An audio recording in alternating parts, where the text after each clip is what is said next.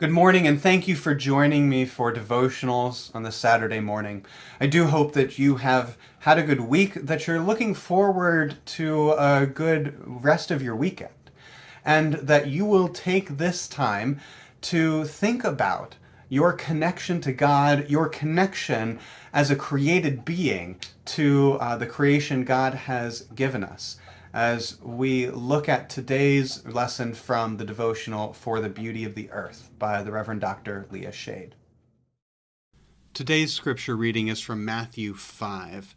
This is the beginning of the Sermon on the Mount. It says, "When Jesus saw the crowds, he went up to the mountain, and after he sat down, his disciples came to him. Then he began to speak and taught them, saying, 'Blessed are the poor in spirit, for theirs is the kingdom of heaven. Blessed are those who mourn, for they will be comforted. Blessed are the meek, for they will inherit the earth. Blessed are those who hunger and thirst for righteousness, for they will be filled.'"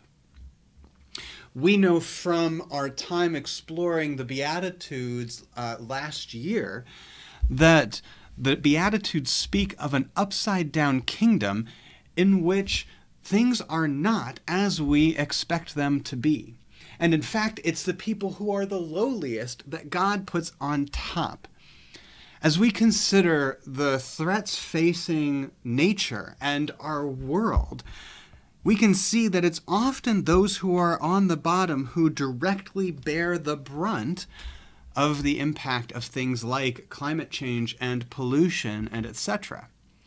I remember living in Louisville, Kentucky. It was the poorer parts of town that were the ones impacted by coal ash pollution. Those were the ones that had a problem, not the wealthier parts of town. And it's often those who have the smallest voices and have the hardest time being heard who are the ones who have pollution-producing plants put in their backyard and who are the last to receive benefits from policies that renew the earth. We ought to listen to those who are meek.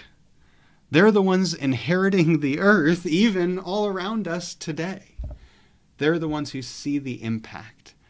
And if we truly want to live in God's kingdom, we would be wise to listen to their voices.